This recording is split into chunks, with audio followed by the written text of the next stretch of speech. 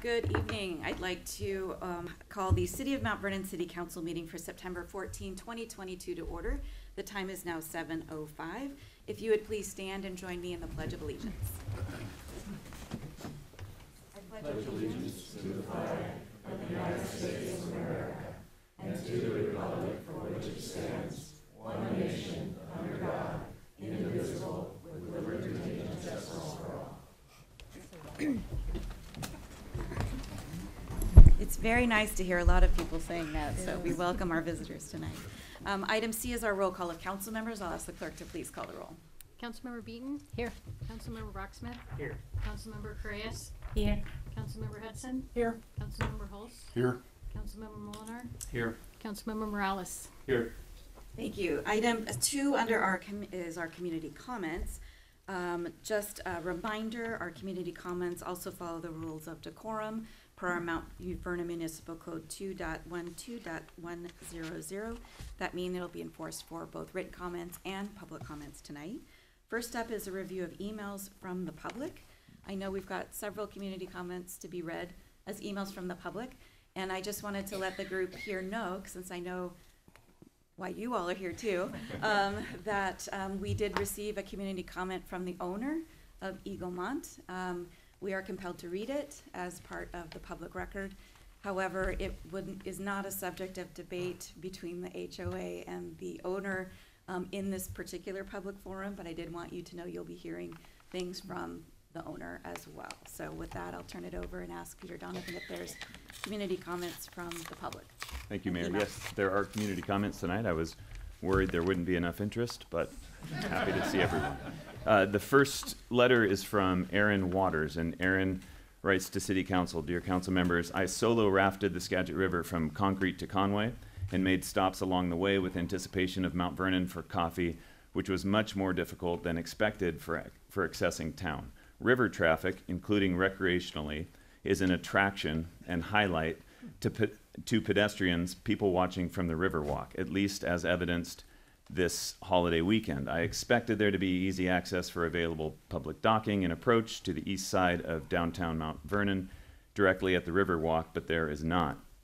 Private slips for docking were noticed, and post-trip asking after from the visitor center. I was recommended to the public park and sandbar opposite of downtown, but there could easily be a small public dock created directly below the Riverwalk. A small public Riverwalk dock and traffic with possibly a new outdoor recreation business, at least seasonally for 1 to 2 hours, or a full day with kayak rentals, paddleboards, e-bikes would likely be well received as a new business commercially, as well as provide opportunity within families and relationships to encourage and support outdoor active interests, whether already on their own equipment or gathering pre or post lunch or dinner immediately above the created public dock right at the Riverwalk. I am myself a bicyclist, largely for ways and means of transportation regionally, as well as Amtrak bike and ride shuttles and Washington ferries. Rafting the Skagit this past weekend is something I look forward to doing again to Eagle Watch in January, pending the festival, if it continues in forward motion this winter. Separately, I want to comment about note in conversation about pending changes in town in Mount Vernon, mentioned by the staff person from the visitor center, about the county courthouse being a visual anchor in arrival into Mount Vernon from the south. I understand from him that there is a tentative plan to relocate the library to the parking lot that is frontage to the block south of the courthouse. Have you asked input of Mount Vernon locally or your citizenry and residents? My own objection is for reason of visual anchor that the county courthouse is from the south in approach to town. My first experience of bicycling from Camino Island to Anacortes via Mount Vernon clicked about your town and route in a similarly to Farm to Market Road, the history of place and people. I hadn't before then had a clear sense of Mount Vernon, our identity of town until making that approach, and the experience added to my appreciation and connection. I understand there's a concern for available parking for which the relocation of library would provide, however, with a real price paid cost to the urban feng shui. The current parking lot that is a block from the southern approach to the courthouse, although having provided needed parking, is a block to flow of chi and energy and I have noticed there being community issues visible in the half-mile approach around this. A change is important and needed, but the expense to environmental health to remove and or move the many mature trees surrounding that lot is a real cost. Please ask your citizenry and residents for their input before breaking ground on this change. Kind regards, Aaron Waters from Camino Island. Next email is from Christina Tarvin. I am concerned with the lack of maintenance at the Eaglemont Golf Course by the new owner. As a neighbor, I walk along the streets of Eaglemont and have noticed the decline of the golf course. In my visits to homes on the golf course, the lack of maintenance and increase in dry grass and greens has me concerned about fire hazards and increased liability to homeowners. I hope the Mount Vernon City Council is willing to enforce the terms of the permit for the Eaglemont Golf Course and encourage the new owner to build a strong relationship with the community. Christina Tarvin. The next email is from Tim Langenberg. Dear Mayor Boudreau, my name is Tim Langenberg, and I am the Executive Director of Beacon Hill International Ministries. I currently reside at 500 East George Hopper Road in Burlington. Beacon Hill is headquartered in Tempe, Arizona. Beacon Hill is also registered to operate in the state of Washington, where our local address is 4800 Eaglemont Drive. Beacon Hill acquired certain assets that formerly comprised the Eaglemont Golf Course in May of this year with a plan to develop an ecumenical retreat center for pastors and their spouses there. As you are no doubt aware, our acquisition has been met with some skepticism by members of the Eaglemont Homeowners Association, resulting in both a letter from council representing the association, to which I have responded, and a meeting before Mount Vernon City Council this evening, which I just became aware of yesterday. Because of the abrupt notice, the interests of Beacon Hill cannot adequately be represented this evening, so I would kindly ask that the sentiments expressed in my attached letter be read before council and the public in attendance. Separately, it would be my hope to have guidance from the appropriate departments within your administration regarding our plans for the site. That effort is being facilitated by our project architect. It is my sincere wish that we can move beyond the misunderstanding that has dominated much of our communication with and from members of the association to date and begin to build a lasting relationship of trust and cooperation in its place. Thank you in advance for your kindness in helping us navigate these uncharted waters. Sincerely, Tim Langenberg. And here is the attached letter. I am in receipt, dear Mr. England, I am in receipt of your letter dated September 1st, 2022 on behalf of your client, the Eaglemont Homeowners Association, as it relates to the acquisition by our organization, Beacon Hill International Ministries, of certain property within the city of Mount Vernon, Washington, having been commonly known and operated as Eaglemont Golf Course, until its permanent closure on April 4th, 2020. An April 17, 2020 article in NBC's Golf Pass eulogized it succinctly under the headline, quote, "New amenities can't save Eaglemont," end quote. National golf writer Jason Scott Deegan writes, quote, "The loss of Eaglemont, located in Mount Vernon, Washington, about 90 minutes north of Seattle, erases one of the most scenic courses along the I-5 corridor," end quote. Before proceeding further, I want to note that although Beacon Hill retains counsel for both its nonprofit and property acquisition activities, we have not yet retained counsel for either land use or municipal law. Therefore, until counsel has been selected and can adequately research and respond to the matters herein contemplated, we are not yet fully prepared to address all the concerns you expressed relevant to the association. However, I can make the following general statements and observations. First, Beacon Hill is neither a golf course nor a restaurant operator. Rather, Beacon Hill is an Arizona nonprofit, tax-exempt corporation licensed to operate in the state of Washington. That was reestablished in 2017 for the purpose of providing restorative ministry and respite for Christian leaders and their spouses of all denominations who are exiting ministry at an alarming rate. More than 75,000 leaders burned out, washed out, or were pushed out of their pastorates last year alone. That level of attrition has been happening for decades and cannot be sustained. It has grave implications for the Christian church at large. Beacon Hill represents one small but important effort to stem that tide. Second, Beacon Hill did not buy an operating golf course. It acquired real property and improvements that formerly constituted a golf course, but which had been shuttered for more than 2 years. The property was in derelict condition, after having been permanently closed, as noted above, and maintained to only a minimal standard throughout that period.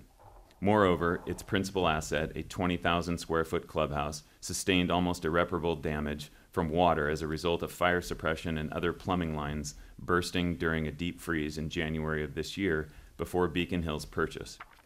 Damage estimates range from $2 million to $3 million and include extensive remediation costs for black mold, which saturated almost the entire building within days of the water damage event.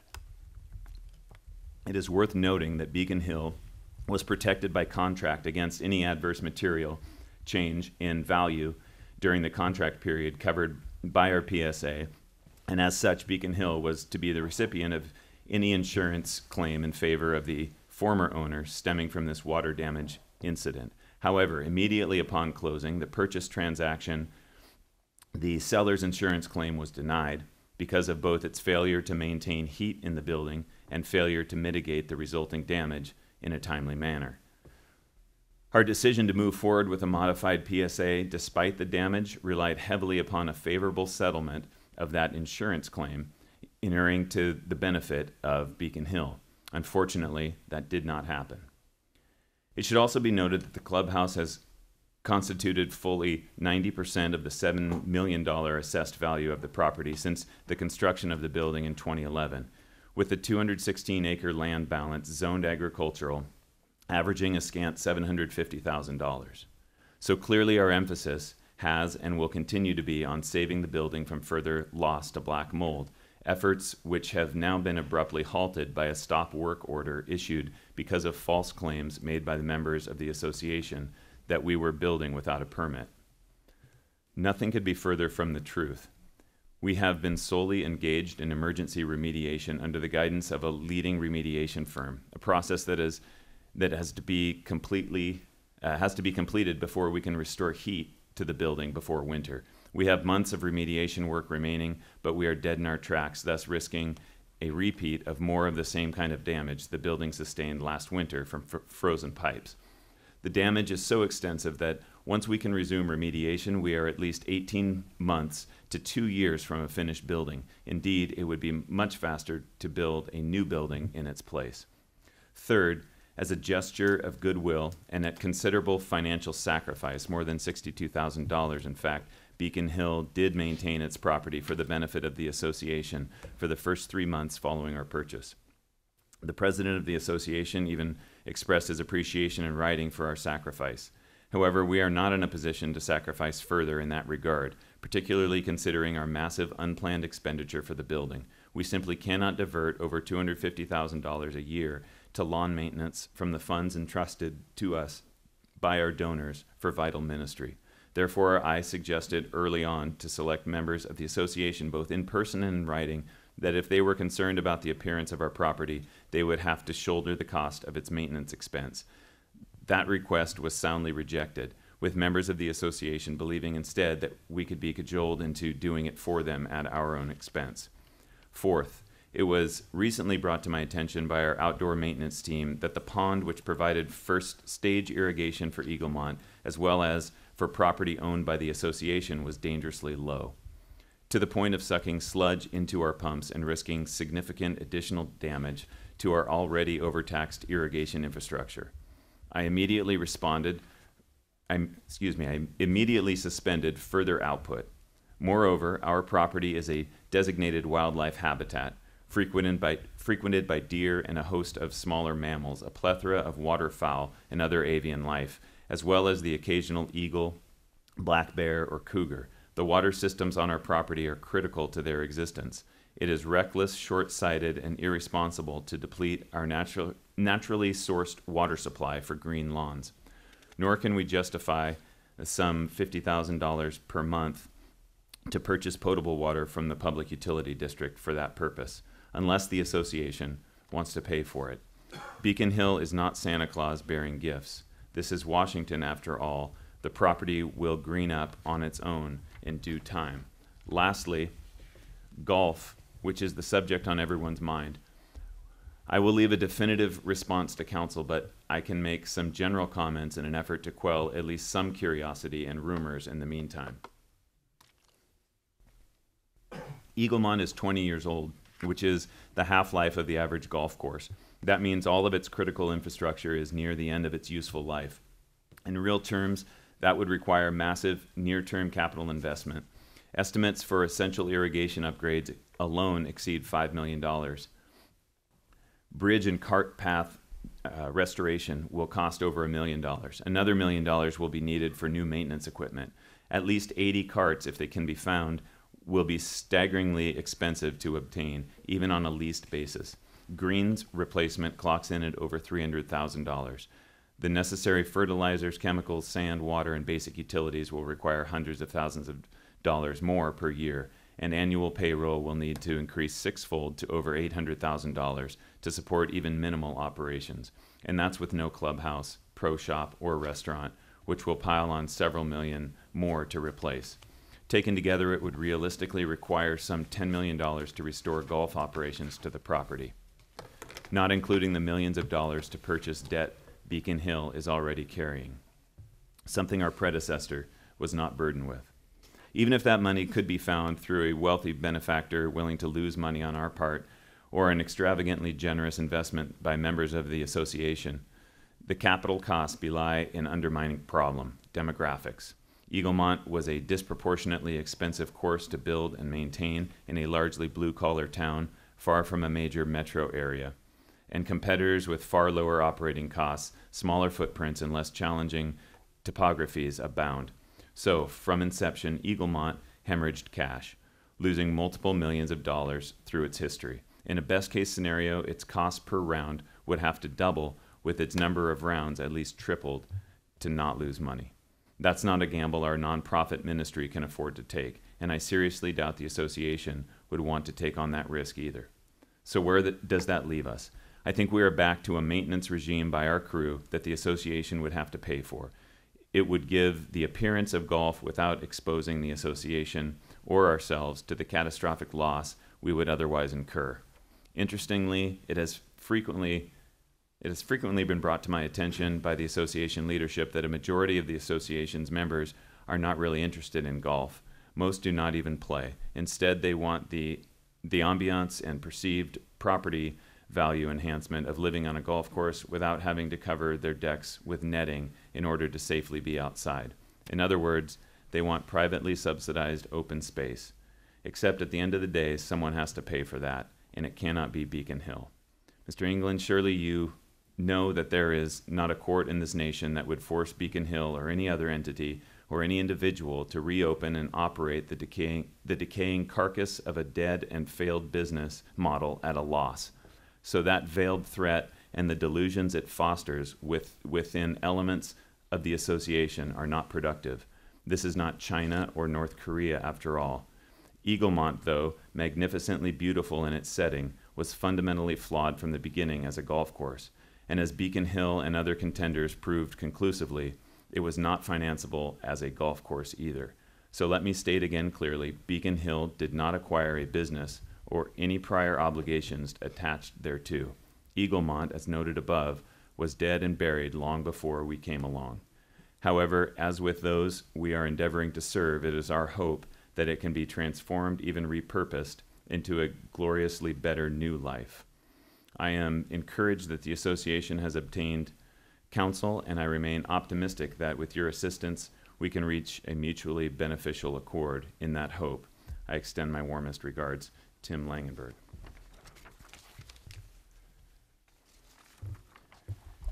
And a final email to council is from Bobby and Patricia Bedamy. Have you used the Riverwalk lately? Mount Vernon spent millions of tax dollars on the Riverwalk project, and it is supposed to be the focal point of the city. If you walked it today, this is what you will find. It's being neglected. Weeds waist high in planters, graffiti on electrical boxes by bridge, weeds coming up in the joints, in the small tunnel, urine stains and stench.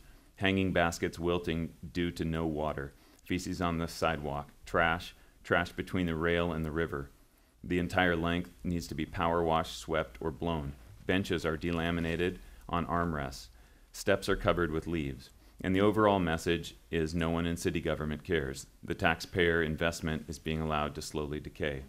It's one thing to build these high-dollar projects and another to ignore them after the money has been spent and the new glow dimmed. If you doubt any of this, please take a stroll. My wife and I walk this route every day. Bobby and Patricia. That is all of the written comments. All right, thank you, Peter. Again, just reiterating that the letter that Peter has read out loud is from the owner of Eaglemont to the Eaglemont Association attorney. It was not addressed to the city council, other than being asked to be read as a community comment. So I want to make sure that that's clear. Also, I would assume that that is coming to the Eaglemont Association, but it is also considered a public record, which has been forwarded on to our contact with the Homeowners Association as well. So, all right. With that, we have now our public comment time. And so anyone wishing to speak, you're certainly welcome to step to the podium. The podium's right here in the front with a microphone. If you would please state your name, your city of residence. We like to do our comments around 3 minutes, but we clearly give leeway when there's interest in these types of conversations. So is there anyone willing to speak? And I believe Mr. Bagley is here, so I'll invite Mr. Bagley forward.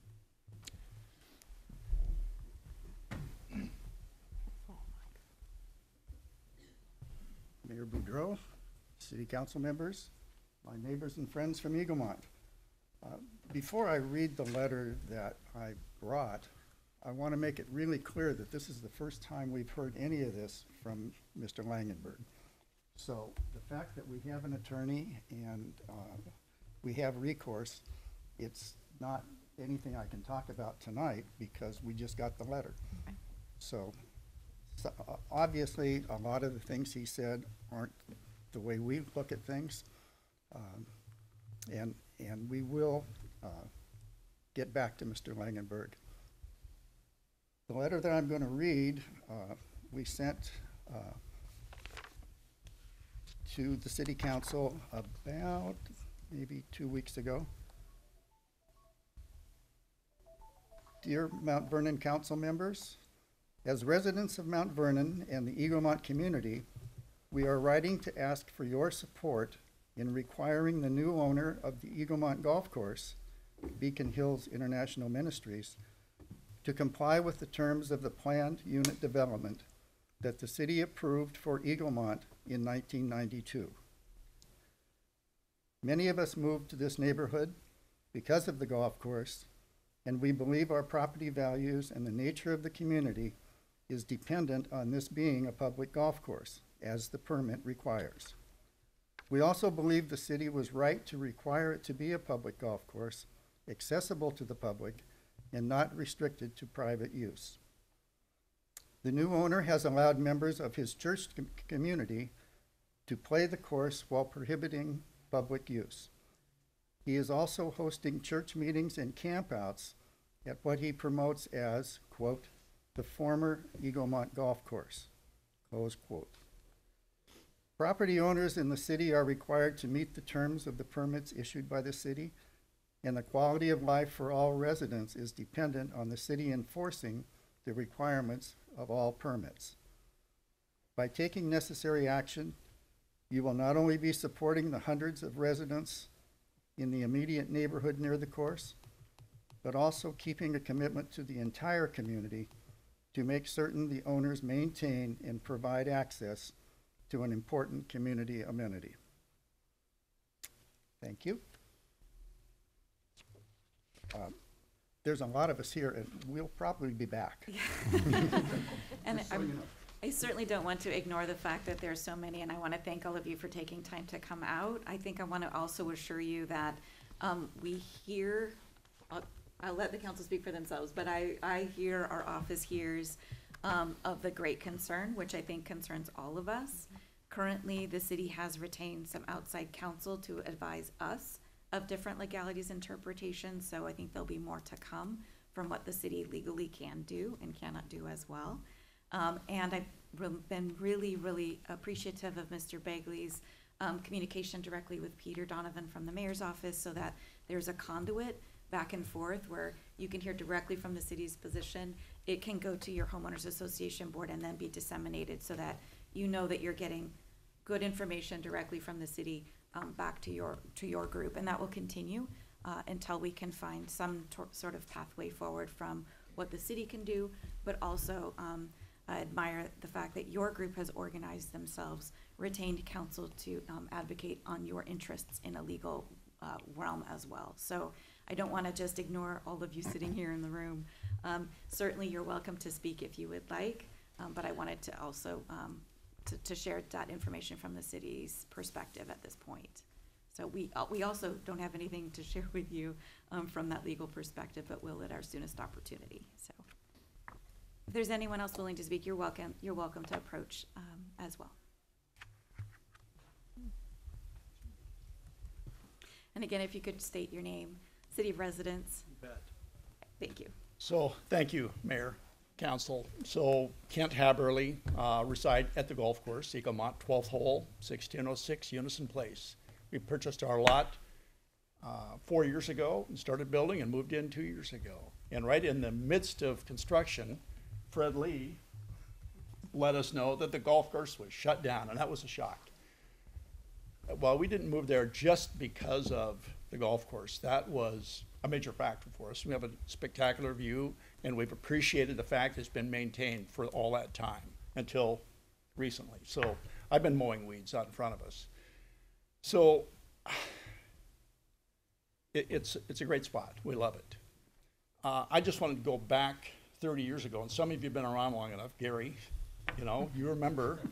Melissa, you may be too young for that. But when this golf course was approved by the city, the public access was a major consideration. I mean, there was a lot of uproar around the community about concern about that being a private course. And so the developers at that point, I mean, I think they obviously wanted it open to the public, but that was made a critical element of the approval of the PUD. And it's not agricultural zone, by the way. It's a PUD overlay that provides for what we've created up there. So some of it's a final plat, some of it, several hundred acres, aren't yet. So just to clear that up, I'm sure you all understand that. But access to the public was a critical issue, and the master plan provides for public access on bike paths, pedestrian paths, and some of them are in trails, nature trails. It's all on the master plan. You can take a look at it. It's clear. It's all of record, and it was part of the ordinance that was approved. And I know some of you, Mayor, see you walking by our house almost every day with your dog. So the public is using that.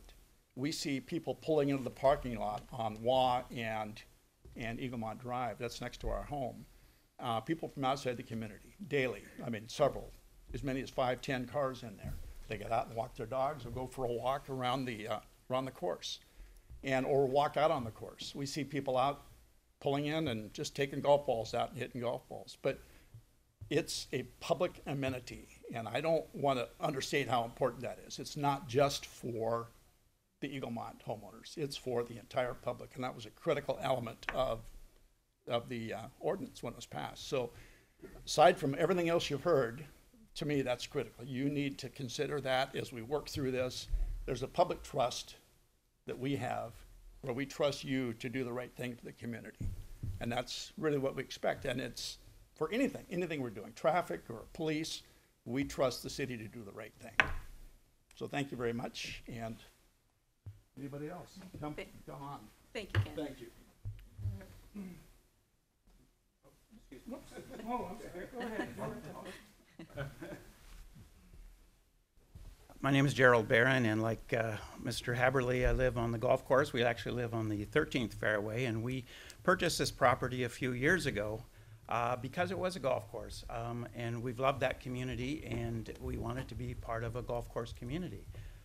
We didn't necessarily base our trust on the fact that it was owned by someone, because I think everyone knows kind of the history of ownership, but we did base it on the fact that the city had permitted it for the uses that that Kent was talking about. So we had confidence in the city and its permitting.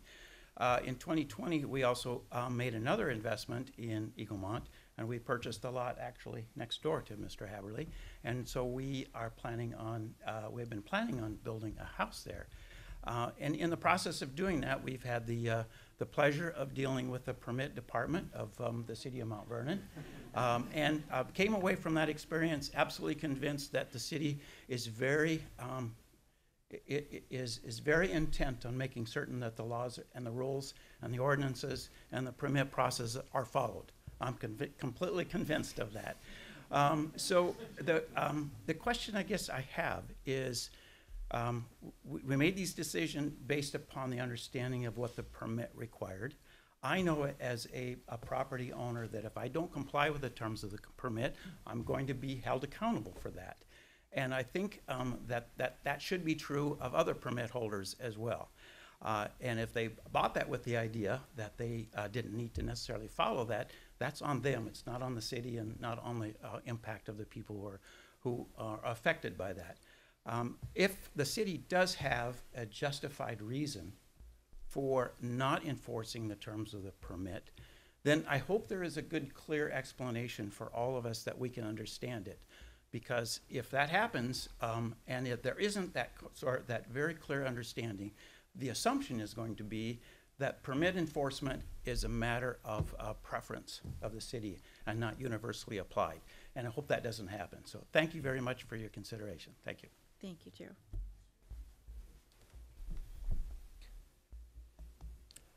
Yeah, I'm Bob Weigel. I live on 1808 Bakerview Court, just down at the bottom of the hill of the clubhouse. We moved here in 2008. We built the home there. We came up here because it was a golf course. The nice thing about it is it's formed a bond with my wife and I. She never played golf before. She's got 2 hole-in-ones on this course. So, it's been a wonderful experience. But one thing I'd like to point out to you that sometimes people don't think about. I play up there and because it is close and I'm close to the clubhouse and I got a weekly membership, I'll go up in the afternoon and play. And Corey, the pro up there, says, hey, I've got a couple of guys from Canada. Would you like to play with them? And it's amazing how many people from out of the country, from out of the state, and other areas around come and play the Eaglemont Golf Course. I can tell you for a fact, I've played in tournaments with people from Denver, Colorado, that came all the way here to play in the tournament. I've played in people down in Seattle, in Oregon, in Portland. This course was named as one of the top 10 courses, public courses in the state. And there's no reason it can't remain that. We had a wonderful greenskeeper that was maintaining the greens before they shut it down, that even he, and he's from Brandon Dunes, was saying this is a wonderful golf course. So I just want to point out the emphasis on the fact that you may not be aware, but it draws a lot of people into our community to play that course. Thank you. Thank you, Bob.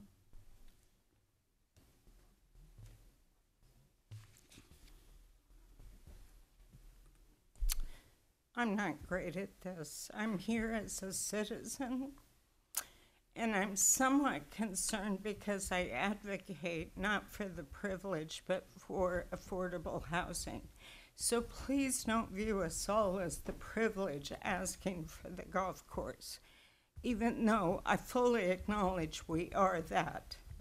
Many people may not be able to afford that golf course.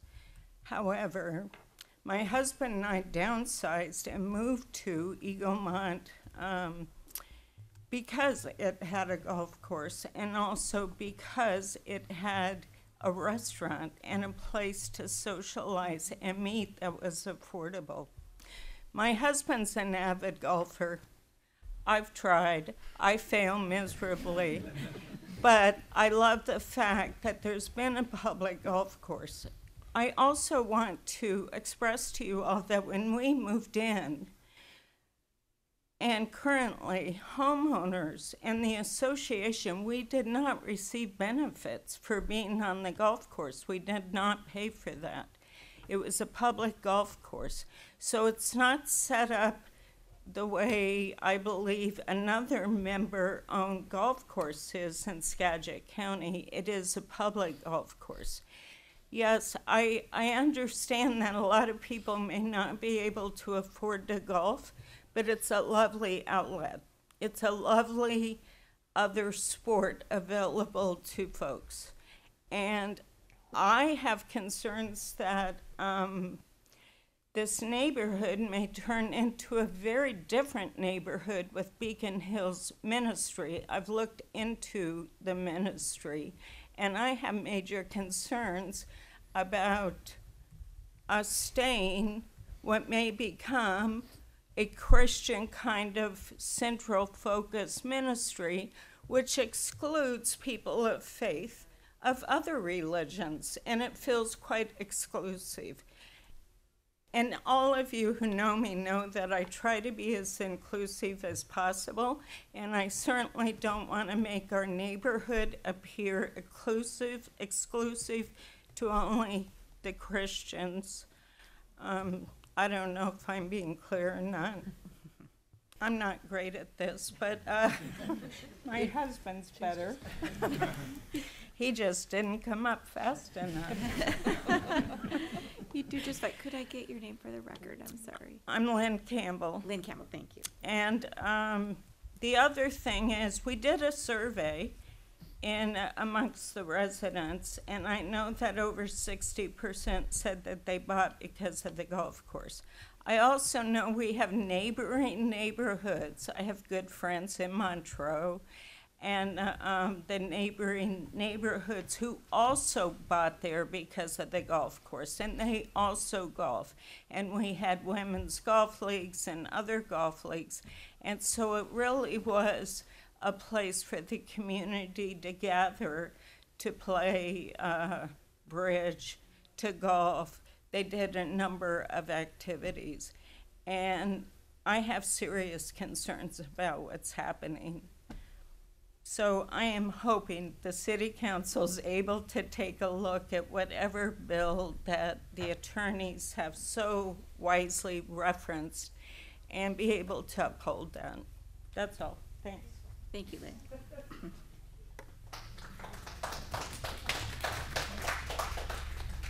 My name is Ron Raskowski, and I'm not a member of the Eaglemont HOA, and I don't live on the golf course. There was a time, however, I could have hit the 12th green with my 5-iron, but not anymore. Since 1992, I personally have been calling it Evilmont. For me, it's too hard to play. My wife finally convinced me to take her out there once, and we left 22 balls out there somewhere. So the golf course part of it isn't my primary interest, but it's the person who is now the new owner. I'm more concerned about, he's obviously not a golfer or a restaurateur because he's going to let both of them decline. But my primary interest is he's sounding like a corporate raider to me, which is to let everything go to fallow. And then the next thing, he's going to be coming in to see you and asking for a change in the zoning so it can be developed with more housing. That's the part that makes me swallow my cud. So that's primarily my interest, and I hope that you would take that into consideration, because the additional traffic and additional housing out there, I know it means taxes, which is going to be a hard part for the city to do without, but you're going to make a lot of enemies if you allow that to happen. Thank you.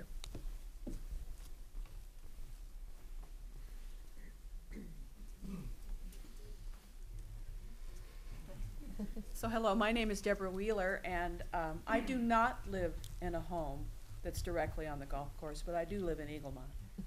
And I'm concerned with the water. Eaglemont has a right-of-way and has accessed water from the golf course since we've been there. And I went up myself and spoke to Mr. Langenberg probably 2 weeks ago and asked that he turn the water back on. At that point, he told me the pond that the water comes from had well over 1 meter of water in it, and that he would turn it on. I thanked him for that. I explained to him that the HOA has a meter on our irrigation system that I would take a picture of and record the number on that meter. We would run the irrigation for one day, one cycle. I would record the number of gallons used, and at that point I would come back to him so that he would know that we have done a very good job of controlling the water. We're not overwatering, but it is extremely important to the HOA that the landscaping be maintained. We have thousands of dollars worth of landscaping on WA. We have thousands of man-hours going into maintaining a very attractive neighborhood that is of great benefit to the community. Mr. Langenberg had promised me he would turn the water on, and he did not. We've rented a water truck from the city and watered once. Today, I sent a letter to all the homeowners asking them to get any container of any size they could, fill it with water, and go pour it on WA, because otherwise our landscaping's going to die. So I feel that I live in a very beautiful community where the community puts tremendous number of hours into maintaining that appearance. We should be something the city of Mount Vernon can be proud of. We try and be proud in the city of Mount Vernon. I think Mr. Langenberg perhaps changes his story quite often, but I would really appreciate any help. The PUD has been gracious and has found me a water main, and I will find a way to get water to WA next year. Doesn't solve my problem this year. I appreciate anything you can do to help us. Thank you, Deborah.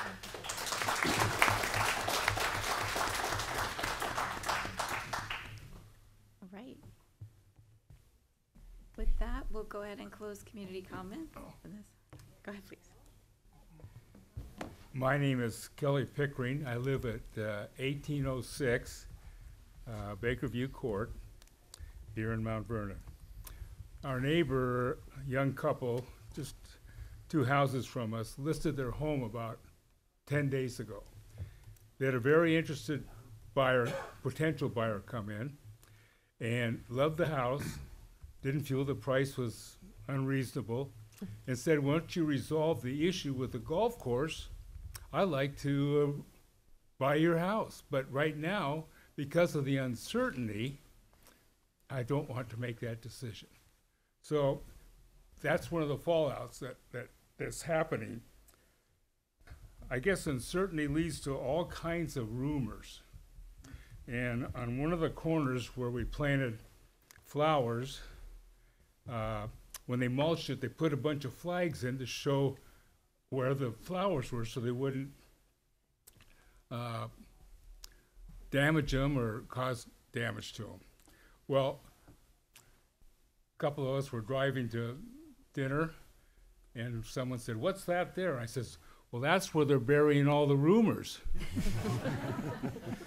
But I just hope the water issue can be resolved. The greens are parched and look like a desert. One of the gentlemen in charge of our landscape committee, who had surgery yesterday, can't be here. He showed me a picture tonight of the green in front of his home. It's number 17. It looked like a parched desert with weeds growing, and it's all, the soil's being cracked, so water is very crucial to maintaining the beauty that, whether we play golf on it or we look at it, that we appreciate. Thank you. Thank you, Tony. Would you like to come up?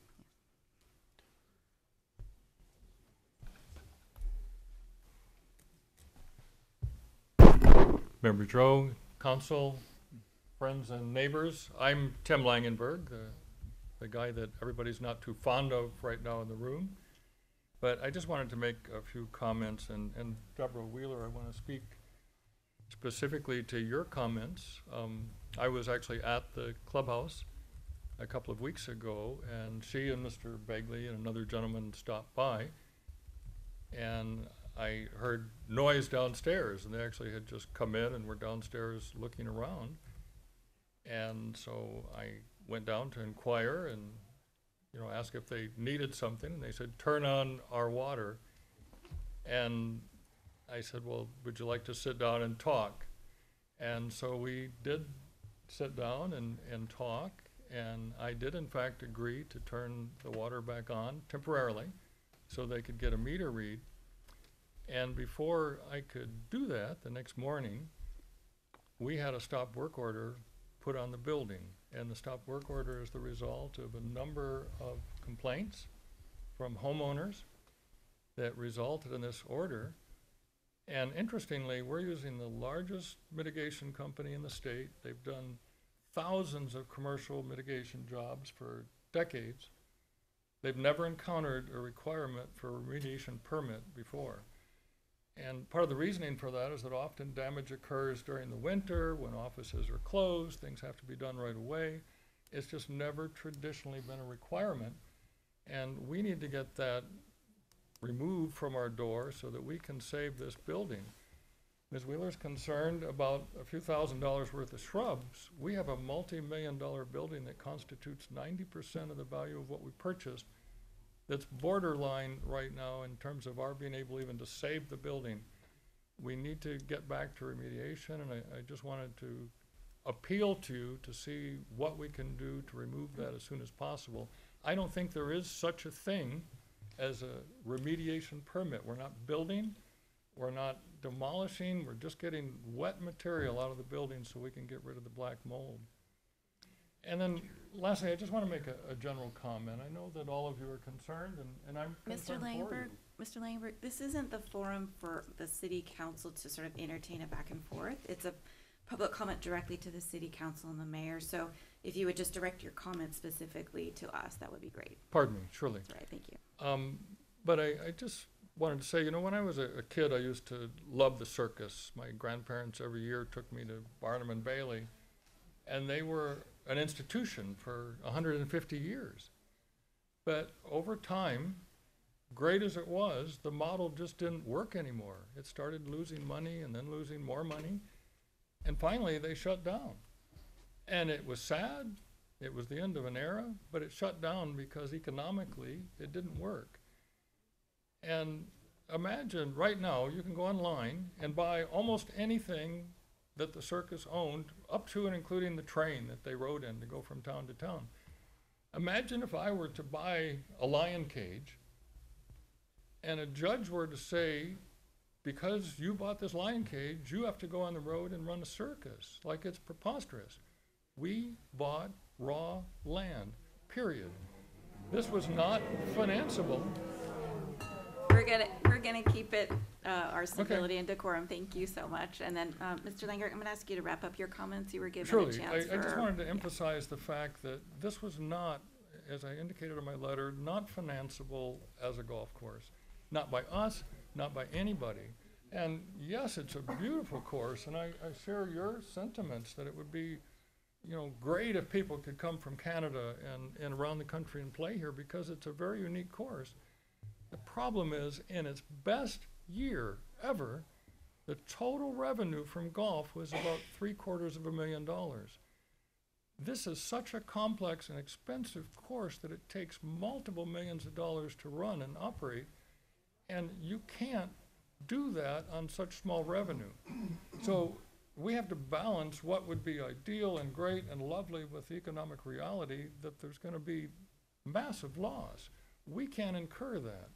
And if somebody from the homeowners wants to step in and help us, that would be great. Again, So I'm anyway, I gonna just ask wanted you to to mention that. complete your comments. I appreciate it. Thank you for the time, but I want to address the water thing specifically. Thank you very much.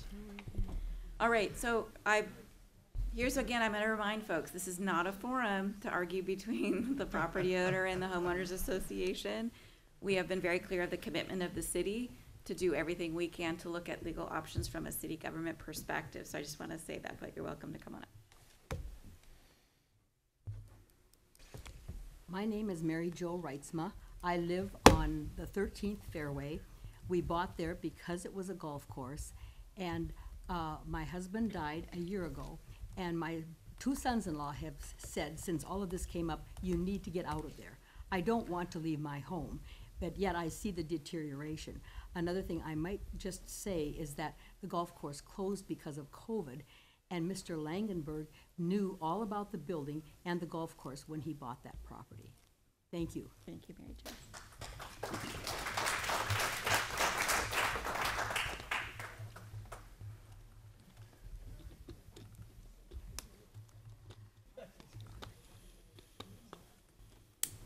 My name's Larry Jacobs, and I actually met with the new owner and went through his building and discussed with him. He says, this is gonna be a state-of-the-art golf course. It's gonna be nice. He told me how much it was gonna cost. I'm gonna put up a motel, he said. And he says, I'm gonna redo the kitchen where the pro shop is and put the pro shop over there. And he bought a golf course. He knew he did. And when he says he did not buy a golf course, he knew when he purchased it that it was a golf course. And he, told me that this is gonna be a nice course. Thank you there. Thank you. All right. All right, as we close up community comments tonight, I will again reiterate that Peter Donovan is going to be being able to communicate as regularly as possible the city's information to the homeowners association as requested through Mr. Bagley or another officer if perhaps Mr. Bagley isn't available. But we will want to know that we want consistent information coming from one source so that everyone gets the same information as the situation unfolds. So I want to thank you for coming, and I'm going to close community comments, but I'll open it up for council member comments now. So first off, I'd like to thank everybody for being here this evening. It's a issue that the city really hasn't run across in the past, and so we're looking for guidance. And I can assure you that the city council has talked with our city attorney, and it has encouraged him to seek outside counsel to find out how do we enforce the rules that were put in place back in 1992. What are our options on that? So you've been heard. We appreciate you being here. We're taking the steps that we need to take to see what we can do to help you and what legal grounds we have to help you. And that was at a direction of the entire city council, was to see what our legal options were. And at this point, we don't know what those are. Any other council member comments? I want to make sure Go ahead. the letters in the public record, and then obviously all the names, and Correct. make sure of that. Council received the letter with all the signed names that signed on from the Eaglemont Association, so I want to make sure that you knew that was received. Yep. Thanks, Gary. Right. Okay. Then moving on, we're going to move into our next agenda. Our consent agenda tonight is items A, B, and C. That's the approval of council meeting minutes, checks, wire transfers, and claims. I'll make a motion to approve the consent agenda. Second. Thank you. I'll seek an amendment first. All right. I believe it would be to the minutes for August 24th under item K. Can't take credit. It was Councilmember Molinar that made the first for that one. It lists me as the one who did that. I did not, so we can just get that amended, and I'll seek approval as well after that. All right, does the clerk have that note? Awesome, thank you. So there's a motion by Melissa, second by Mark. All those in favor, please signify by saying aye. Aye. Aye. Any opposed, same sign. Motion carries, thank you. All right, under committee reports tonight, there is a Public Works and Library Committee. Councilmember Gary Molinar will present the report. Go ahead, Gary. Okay, we opened up the Public Works Library Committee at 6 o'clock tonight. First up, Program Coordinator Division, Blaine Chesterfield, talked about the 6 new log aligners that were installed beginning on August 16th, and the locations in the liners were based upon the 2021 flood event, and will improve performance and reduce damage to the log boom that sits out in front of the plaza. The duckbill check valve at the Hogue Road pump station damaged in the 2021 flood event was replaced on August 30th, 2022 with a Checkmate inline backflow valve.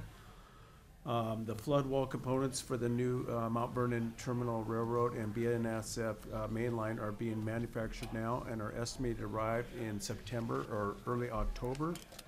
In anticipation of the components, a new stop log storage container has been purchased and will be modified to store the new parts that are forthcoming. The Freeway Drive force main outfall was completed on September 8th, and this project emphasized the outfall from an old 10-inch corrugated metal pipe to a 24 high-density polyethylene pipe. Staff anticipates adding a professional service agreement with Tower Engineering Company to the September 28th council agenda. This agreement is to get the plans and specifications ready to conduct repairs on Stokely Tower that is in need of repair. Staff expects an upcoming professional service agreement in the amount of $15,000 to continue contract with Gunnarsson Consulting for also communication tower services that are downtown and also up on Little Mountain.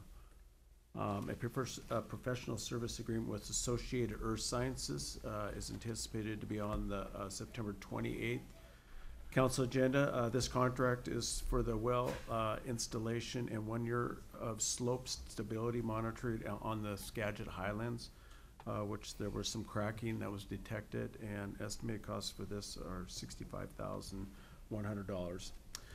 Next, we had project updates from Bill Bullock. A bid to conduct repairs to the retaining wall on Alpine Way was advertised September 2nd, and the bid opening is scheduled for September 23rd.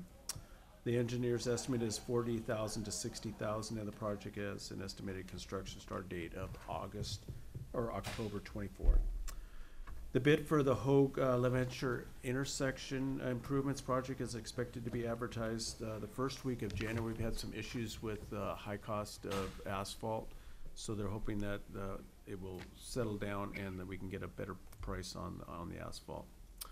The annual street improvement overlay project will include an up-to-date concrete contract coming out this fall. The paving contract should be out to bid in January of 2023. Transtech Engineering has begun working on plans, specifications, and engineering for Riverside Drive improvements. And David Evans and Associates is working on plans, specifications, and engineering for 30th Street improvements. A NOAA grant application for these improvements was submitted on August 22nd, and Department of Ecology grant application will be submitted in October of 2022. Next, Isaac Huffman gave us some updates on the library. In wrapping up the library lighting project, images were shown on the new library lights. It looks 100% better in there. Updates were also provided on summer reading, the wellness fair, new garden beds, and the new take-home kits. There was an outreach assistant that was also hired at the library. And Isaac also gave us some programming updates. The next steps for the Mount Vernon Library Commons project were talked about included the groundbreaking, which is scheduled for this Saturday, September 17th. And he also discussed the foundation, Library Foundation's efforts to secure more funding and some of the fundraising that will be involved with that. And obviously, that closed the meeting at, I think it was 6:50. All right. Thank you, Gary.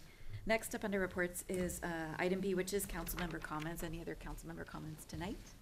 I know we had a little time, but all right. Moving on to, did you have some, Mark? Sorry. Did I not have a report to give tonight? If not, I can give it later. Oh, we don't have it on. We'll put it on. We'll put it on next time. Okay, perfect. Sorry. Mark was ready for public safety. Sorry about that, Mark. All right, under item C is mayor's reports. And I think Peter probably has a clicker. And it's just maybe if you can just show a couple of the slides. You know, community comments are a time for people to comment about city business. Sometimes we veer into other concerns, which is fine. Great things happen in our city. We highlight events, we invite participation. And as the public can see, some commenters are better at civility and perspective than others are. But I did want to address Mr. Bedome's comments. We didn't read all of his email simply because it violated our rules of decorum and civility, so we're not going to do that. But here's what I would like to say. You know, we have never portrayed to our public that government can meet the expectations of a perfect city with no fires, no crime, no decay, no wear and tear. What we would love to be able to have are smooth streets and pristine parks. We'd love to have beautiful civic spaces, and that takes a lot of resources. So what we do commit to every day is doing our very best with our resources. Those resources' effectiveness wax and wane, just like any other organization. We're dependent on funding, we're dependent on staff vacancies and staff attendance, we're dependent on weather, extreme weather. State and federal regulations affect our effectiveness, and extraordinary events. When personal expectations aren't met, we all have a choice. We can troll and we can snark on social media and we can think that's effective. We can think, how can I contribute to the success of the city? Just as the HOA has done in Eaglemont, securing water and watering their landscape to help their community look as a better place as they work through issues. We could say, well, I pay taxes. And yes, in reality, we all pay property taxes, and the levy rate is the lowest rate it's been in over 20 years. All in all, we live in a great community. Living in a great community is not a right. It is a responsibility that takes us all working together. Please give us a call if you see something that needs attention, because we need to know. We have 235 employees and 10 square miles of city, and we serve 36,000 residents. So please, give us a call. Let us know if you see something that needs attention, because we want to do a good job. We all have a part to play in ensuring that Mount Vernon continues to be an amazing place to live. So we want to work together in partnership. That's my mayor's report for tonight. Item D is committee agenda requests. Any committee agenda requests? Mark, go ahead, please. I've been contacted by a constituent in regards to, I guess we'd call it our gambling taxes on pull tabs and different things. And apparently the city, our current code calls for a tax on the gross sales. There's been a request for the city council to take a look at that and maybe look at maybe a little higher rate, but do it on net sales. So I'd like to have that as maybe a finance committee agenda request, so we could kind of look at that ordinance and have that discussion. Okay, great. Thank you. Any other committee agenda requests? All right, thank you. Moving on tonight, gotta flip my page. We have no unfinished business. That's a good thing. Under new business, the first item is the Helping Hands Food Bank presentation, and I think Peter Donovan's gonna introduce our guest tonight. Thank you, Mayor. Council, in 2020, Helping Hands Food Bank served an average of 3,400 Skagit County families each week. That translated to $12.5 million that year in food, which is a lot. They've got an all-star staff over there. It's overseen by Rebecca Scrindy, the CEO, who was hoping to be here tonight but could not make it tonight. And so Karen Flint, the community engagement manager, is here in her place to talk with you a little bit more about what Helping Hands Food Bank is doing. Karen, welcome, and thank you for your patience. Oh, of course. Happy to be here. Madam Mayor, City Council, thank you for having me here this evening. It is my pleasure and honor to talk about Helping Hands and what we do. September is Hunger Action Month, and that is a time where we can raise awareness and talk about food insecurity in our community. So tonight, we're going to talk just briefly about Hunger Action Month and where it came from. We'll go over a few of the Washington State statistics. We'll talk about a few of the Helping Hands statistics from 2021. And then we'll talk about what the future holds. And if you have any questions after that, I would be happy to answer them to the best of my ability. So Hunger Action Month was brought forward in 2008, and it was decided that we needed to have a national conversation about food insecurity in our country. As we all know, food insecurity it is a national issue. It's not just here in our hometown, but here in our home county, it is extremely prevalent. And so our goal at Helping Hands is to meet people where they're at without judgment, with respect, and with kindness. And so as we dig into Hunger Action Month, we meet people where we are. We have created a no barrier food bank, meaning that anyone from any county can come to a Helping Hands distribution location and be served without question. So you can come from Whatcom County if you want to travel to Skagit, Island County if you want to travel to one of our distribution locations. We only ask your name and what city you're from, and you do not have to provide any financial information. So Washington state statistics, as a nation, the food insecurity rate is about 11.8%. 11.8% of people in our nation are experiencing some type of food insecurity, which really is a large number if you think about it, 11 or almost 12%. In Skagit County, we have about 14,000 people that identify as food insecure, which means that they've put it down on a piece of paper, that they've had the courage to say, I am food insecure. There are many people that aren't in that 14,000 that are still experienced or haven't been reached because they are experiencing homelessness or weren't able to take a survey. We often hear many statistics where you're like, where did they get that nationwide statistic? I don't remember being asked that question. So there is a lot of work to be done. On average, a meal cost in Skagit County is about $3.55. When doing the math, Helping Hands is able to do it at about $2 a meal. So in 2021, we distributed at our 4 locations 3.6 million pounds of food. Our Cedar Woolley location holds about 200,000 pounds of food at a time. So those of you that are good at math, I am not one of those people. It's why I do outreach. You can imagine how many times our building was filled up, depleted, and filled up again. We have 97,000 hours of volunteering. Volunteering is the heart of what we do. We started as volunteers and we couldn't continue the work we do today without them. Across Skagit County and our 4 distribution locations, we had 405,827 visits. Because we're a no barrier food bank, some of those are repeat visits. We don't stop people from coming to more than one distribution. So as you do the numbers, there's approximately, I think, 120,000 people in Skagit County. That number can seem big, but you also have to think that those families are coming back or coming to more than one distribution. We currently feed about 2,300 kids in Skagit County per month through our CHOW program. We work with United Way and Skagit Publishing with that program, and what we do is we deliver food to kids, cutting hunger on the weekends. Many kids in our county rely on our school system for stable food, so breakfast and lunch.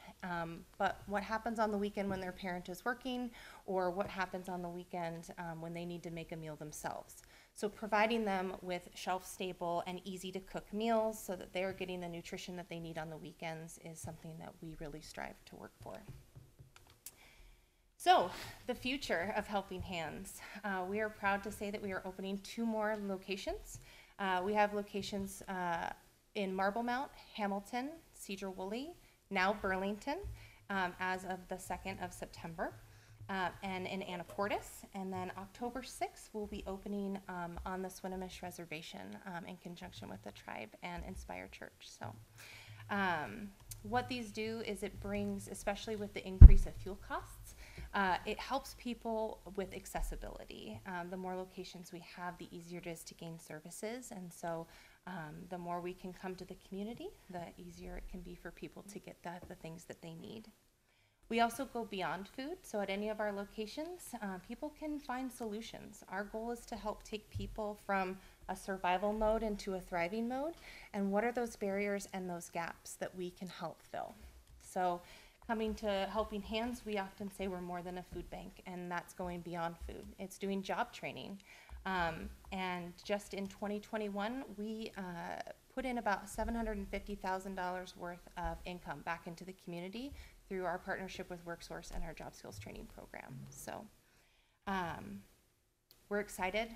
We have a vision to help this county. You know, our goal is to be out of business. If we could feed everyone in this county and we didn't need to exist, then we will have done our job. So we just ask that however you can support us through Hunger Action Month, please do. There are 30 ways that you can support Hunger Action Month throughout the month on our website and on our social media. So if you're curious about 30 different ways you can support hunger in your community, I implore you to go there and take a peek. So do you have any questions? All right, any questions for Karen?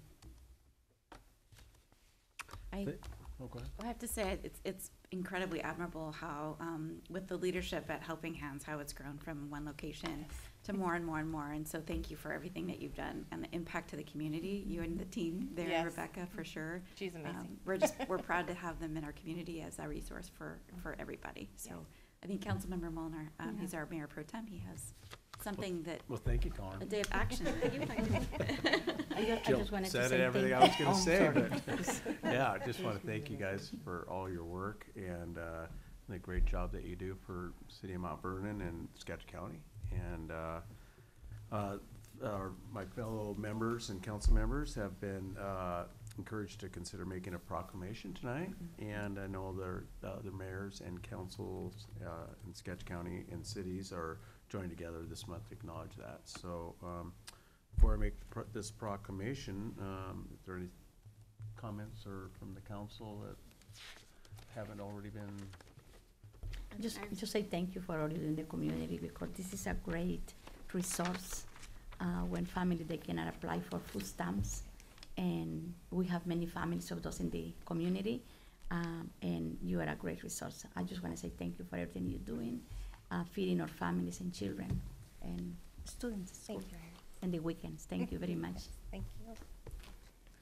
Well, you know, these proclamations, there's a lot of whereas. There's a lot of whereas. So here we go. Go for it. Whereas hunger remains a significant problem in Washington State, where more than 1 in 10 Washingtonians are suffering from food insecurities in our state, and whereas nearly 1 in 6 children living in Washington State live in households that have difficulty providing enough food, and these hardworking families must make difficult choices between necessities such as rent, food, utilities, and medicine. And whereas the network of local food banks and then intermediary agencies represent a countywide effort to feed the hungry, made possible by the generous contributions of the individuals, civic organizations, local government, and businesses, including over 100,000 volunteer hours donated in 2021. And whereas a monthly donation of $75 can support 90 families a year through the buying of power of the food bank, and whereas a National Hunger Action Month is a Feeding America effort to raise awareness about the hunger epidemic in the United States and to encourage individuals to take action in some form against hunger. Now therefore, we, the City Council of the City of Mount Vernon, by virtue of the authority vested in us, do hereby proclaim the month of September 22nd as Hunger Action Month in Mount Vernon, Washington. And we also call upon the people of Mount Vernon to learn more about hunger in our nation and contribute generously to the agencies that comprise the Food Network in Skagit County, which supports our citizens. Thank you. Yes. Whereas. Whereas. Whereas. Thank you, Karen, appreciate it. All right, item B tonight is a street closure request. Jennifer Berner, our Parks and Enrichment Services Director, is here for this particular item. Good evening, Council. In celebration of beginning the construction of our newly highly anticipated Library Commons project, the city will be hosting a grand ceremony that will be a groundbreaking ceremony on this Saturday at 10 a.m. And so for that, the closure of Kincaid Street between South 2nd Street and South 3rd Street will provide extra safety for that event, hopefully anticipating a lot of people coming and enjoying that event. So with that, staff is recommending to approve the requested street closure. Any questions for Jennifer? I'd move the approval of the street closure. Second. Thank you. Motion by Mark and a second by Iris. All those in favor, please indicate by saying aye. Aye. Aye. Any opposed? Same sign. Motion carries. Thank you. Thank you, Jennifer. Item C tonight is an approval of a resolution for fire protective equipment. And Assistant Chief Brian Harris is here for this. Yes, good evening, council, mayor. Before you tonight, staff recommends approval for a motion to authorize the mayor to sign an accompanying resolution to donate expired firefighter personal protective equipment, otherwise known as bunker gear, to the First In and Education Training Program, otherwise known as FIGHT. FIGHT is a local 501c3 that originated here in Western Washington, and they have a satellite campus here at the Northwest Technical Academy, right across the street from Fire Station 2, and they've been providing education for high school kids to learn fire and EMS career, and they are asking us if we would be willing to donate our surplus fire protective gear. We have adopted and remain in compliance with National Fire Protection Association guidelines that after 10 years, we have to decommission our gear, which falls in line with all the manufacturer recommendations. So we have a few sets of gear that we'd like to donate to them, and we recommend approval for us to enter in this resolution to donate this gear to this fine organization that does support our community. All right, any questions for Assistant Chief Harris? If I hear no questions, I would motion to authorize the mayor to sign the accompanying resolution to donate expired firefighter personnel protective equipment, bunker gear to First In Training and Education, FIGHT. Thank you. It'd be resolution 1018. All right, motion by Juan. Second. Second by Mary. All those in favor, please say aye. Aye. Aye. Any opposed, same sign. Motion carries. Thank you. Yep. Thank you very much. Item D tonight is the approval of an agreement with Cartograph, and Chris Phillips, our Public Works Director, is here for this item. Chris. Hi, thank you, Mayor. Good evening, Council. City staff recommends that City Council authorize the mayor to enter into an agreement with Cartograph to provide a cloud-based maintenance software, work order, preventative maintenance, capital asset management, and facility renewal solution. City staff has briefed City Council on 3 occasions in committee on the merits of Cartograph maintenance software and a 2022/2023 funding strategy. Public Works staff has discussed the funding approach with the Finance Director, who supports this initiative with the 2022 appropriated funding. Additionally, the City Attorney reviewed the provided contract, made some recommended changes, which were incorporated into the final version, which is before you. Training and implementation will be phased over the next 10 months. To ensure success, and the total cost strategy is there from 2022 through 2025. City staff previously noted that Cartograph software is integrated with recently purchased OpenGov financial software and existing Civic Plus software for the city. So all of that will be an integrated platform. And the city staff's recommendation is that for council to authorize the mayor to enter into an agreement with Cartograph, pending your questions. All right, any questions for Chris on this particular item? No questions. I'll make a motion that council authorize the mayor to enter into an agreement with Cartograph. I'll second the motion. All right, motion by Melissa and a second by Juan. All those in favor, please say aye. Aye. Any opposed, same sign. Motion carries. Thank you. Thank you. Thank you, Chris. That completes our agenda items. And while I'm looking for the script of what I'm supposed to say, I'm just gonna wing it. We do have a need for entering into an executive session tonight. The executive session will be for approximately 30 minutes, beginning at 8:30 p.m. and ending at 9 p.m. There will be no final action after, and I'll ask our city attorney to read the legal definition of what we will be discussing. Thank you, Mayor. The grounds for executive session tonight will be discussion with legal counsel regarding city enforcement actions, litigation, or potential litigation to which the city, a governing body, or a member acting in an official capacity is or is likely to become a party when public knowledge regarding the discussion is likely to result in adverse legal or adverse financial consequence to the city pursuant to RCW 4230 subsection 110(1)(I). Again, 30 minutes, no final action after. All right. With that, we'll be adjourned at 8:24, 3-minute break, and enter into executive session at 8:30. Thank you.